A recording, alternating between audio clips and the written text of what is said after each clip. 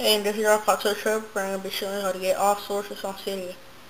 All sources is just a bunch of sources, so you won't have to be putting them in manually. It's way quicker and it's very helpful.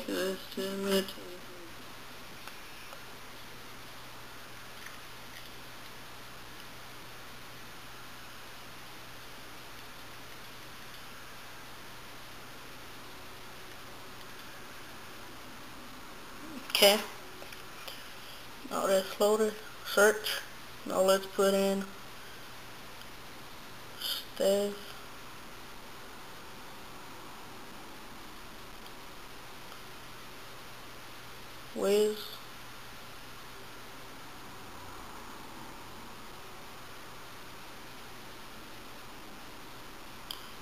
Sorry.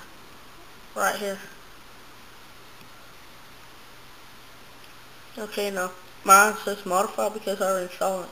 But click install and then confirm it. And after that, go back to search and search all sources, and it should pop up right there. And then once you install it, let me install it.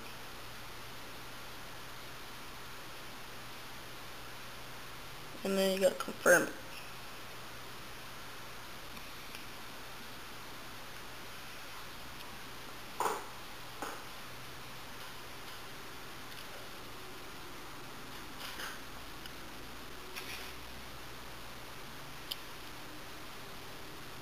While you're waiting, go to my site, go to my homepage, and click on this yellow button.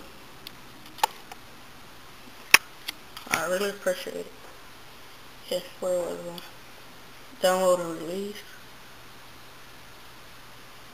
And I got 3.0 second gen 8GB iPod Touch, so it's tested on 3.0 firmware.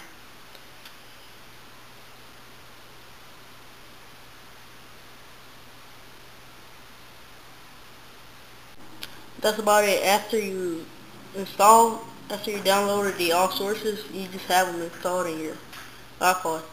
Comment, rate, subscribe, your iPod Touch helper. Bye.